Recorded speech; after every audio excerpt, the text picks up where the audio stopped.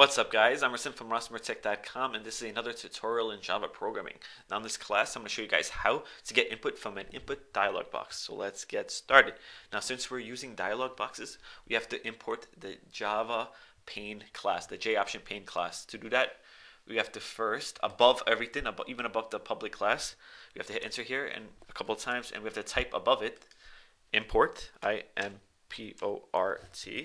Then we're going to hit space, then we're going to type in Java x dot swing dot j and o cap, the rest are lowercase, p-t-i-o-n, j option, then capital p-a-n-e. So then we're going to end it with a semicolon here.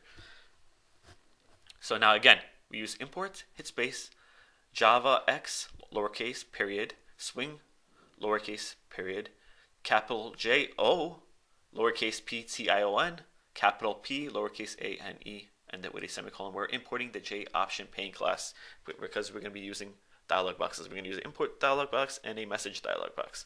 So now let's go down here into this main method and type in our code. So when we create an input dialog box, all the input is automatically a string. So we have to start off by typing in capital S and lowercase t-r-i-n-g, right? This is our input here, and it's going to be a string, and all inputs are string. So again, when creating an input dialog box, all inputs are automatically string. So now we're going to give our variable a name. Let's call this one input one string, right? Input one string. So then we hit space, and we have to make it equal to something. Hit space again. Then let's hit enter, right? So now let's type in capital J-O, lowercase p-t-i-o-n, capital P, lowercase a-n-e. So we're going to type in dot show. This is lowercase, capital I, lowercase n, p-u-t, show input. Then we're going to type in capital D. The rest are lowercase I-A-L-O-G, right? Dialog. Open and close parentheses, and with a semicolon. Now, in between this open and close parentheses here, we're going to type in null, N-U-L-L. Then we're going to type in comma. Then we're going to hit enter, right? So now, here, we're going to use a set of double quotes. So add a set of double quotes in between this set of double quotes. This is going to be the message that the dialog box prompts the user to do. So enter any message you want to prompt the user. So I'm gonna enter. So I'm gonna write enter the first number. Okay, because I'm going to create a program that takes two numbers, or take two inputs, and add those two inputs together, and print out the results in another dialog box. So we have to add an R here. So again, this first part here is for the user. You're answering a message telling the user what to do, right? So we're going to add a comma after this last double quote here. Then we're going to hit, comma. Then we're going to hit enter again. Now we're going to use another set of double quotes here. So in between this set of double quotes, this is going to be the prompt, the dialog prompt, like a message or a title of the prompt, or a title of the dialog box here. You could tell the user that this is a whatever. So I'm going to put adding two numbers, right? So at the end of this last double quote here, we got to add a comma again, then we're going to hit enter again. So now we're going to type in capital J, capital O, P-T-I-O-N, J option, capital P-A-N-E. Then we're going to type in dot, capital question, so all caps for question, so capital Q-U-E-S-T-I-O-N, so question is capital, underscore, then capital message, capital M-E-S-S-A-G-E, right? So that's pretty much it for this dialog box here, this input dialog box. We started off by typing in our string, because there's a string, and it's capital S, lowercase t-r-i-n-g. We hit space. We give our variable a name, so we call this one input one string, right? And all the value of the string will get saved into this variable here. So then we hit enter. First we made it equal to something, then we hit enter, then we typed in capital J, capital O, P-T-I-1, capital P-A-N-E dot show, capital I, N-P-U-T, capital D, A-L-O-G, open and close parentheses. In between the open and close parentheses, we typed in null, comma, enter. Then we hit a set of double quotes. In between the set of double quotes, we typed in our message for the user telling the user what to do. So then we added a comma after the first message. Then we hit enter again. Now in between a set of second double quotes, we're prompting the user. This is like telling the user what the dialog box is about, and that'll probably come on the top of the dialog box here. You can enter whatever you want. It could be a title of the dialog box, whatever you guys want. I entered adding in 2 numbers because we're going to be adding 2 numbers. So let's hit play here. As you can see, this is our new input dialog box here. Again, adding 2 numbers again was just the second part here, and this is just prompting the user, telling the user what this dialog box is about, right? So again here, then enter the first number. Again is the message we're giving to the user, telling them what to do, and they have to enter a number. So it doesn't matter if it's a number or a letter, it gets saved as a string. So let's open this up here. So again, now we have our first input here. Once the user enters the input, it gets stored in this variable here, input string 1, right? So now let's copy this. We're gonna add another input dialog box here.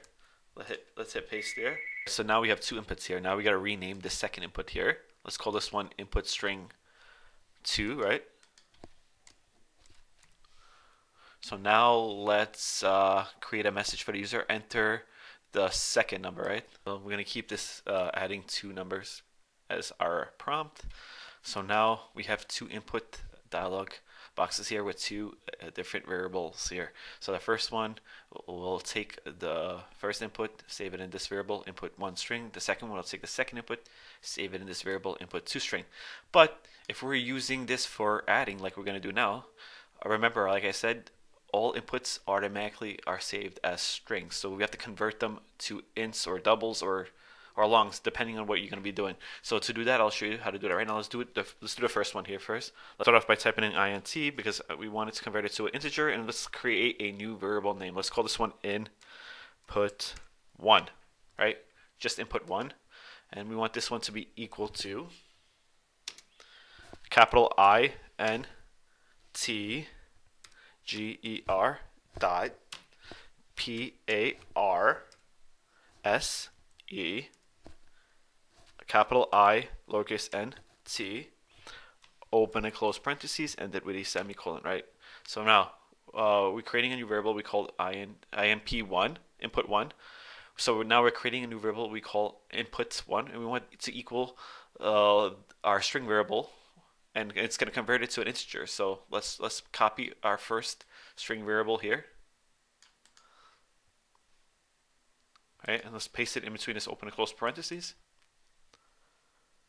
Right now, so what this is going to be doing is going to be taking our string input here that has the string data, the first input data, and it's going to be converting it into a integer, and our integer name is going to be input1. So once the user enters something, it gets saved in input1 string. Then we're going to convert that input1 string into an integer right here. That's how we do that. So if you guys want to convert it to a double or a long, it's pretty much the same thing. Just replace the int with double, replace the integer with double, and replace this with double or long, depending on what you want it to do, and it'll convert it. So now, again, it's going to convert our string into a int down here. So now we have the value of our first input here, and it's going to be converted into an integer. Now we have our second input here, right?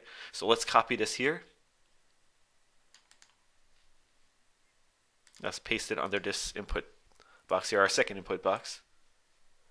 Let's change this to input 2 because it's a new variable name, and we have to replace this one with input 2 string, right? So let's just replace the 1 with a 2, and now it's going to do pretty much the same exact thing. It's going to convert our second input, because it's already a string, into a integer, and it saves it into a new integer, or it saves it into a new variable name here. So now we have 2 inputs, and both inputs are converted into integers, and each integer has its own variable that we can use later on. So now we got to display the results of the 2 on the screen. But first, we're going to be adding these 2. So to create a third variable since we're adding. So we're going to type in int sum, because it's going to be the sum of the 2. Hit space equals our first variable, which is input1, because input1 has our value of our input with the integer value, not the string value, right?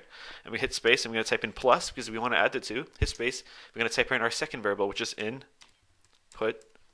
and then with a semicolon, right?